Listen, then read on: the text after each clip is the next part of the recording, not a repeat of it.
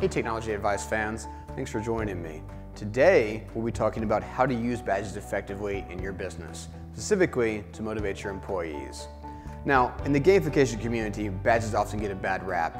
They're sometimes used superficially along with points and leaderboards, so we get the infamous PBL.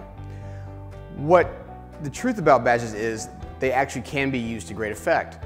If we examine something like the Boy Scouts or even the Army, both of these organizations use types of badges to get people to take incredible action. So let's examine two companies that are using badges very well online.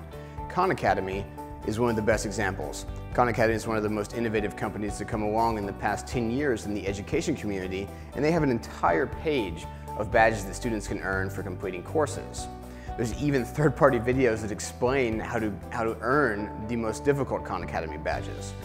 Another example is Code Academy, another learning website. This is where students come to learn how to code different computer languages. So once you finish your PHP course, you'll get a badge that signifies that you're a master of PHP in the Code Academy community. The thing to learn from both of these is that these organizations use badges to represent something meaningful to their users. They're not giving out badges for Employee of the Month or Most Enthusiastic Employee. They're giving out badges that represent meaningful work that's taken months or even sometimes years to complete. Work that actually improves employees as well as improving the business.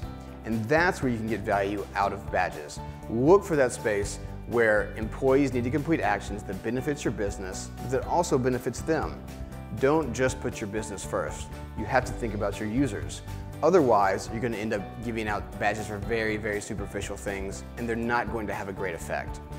So if you want to read more about badges, check out the Technology Advice blog or even our white paper page where we go in depth about more of this material.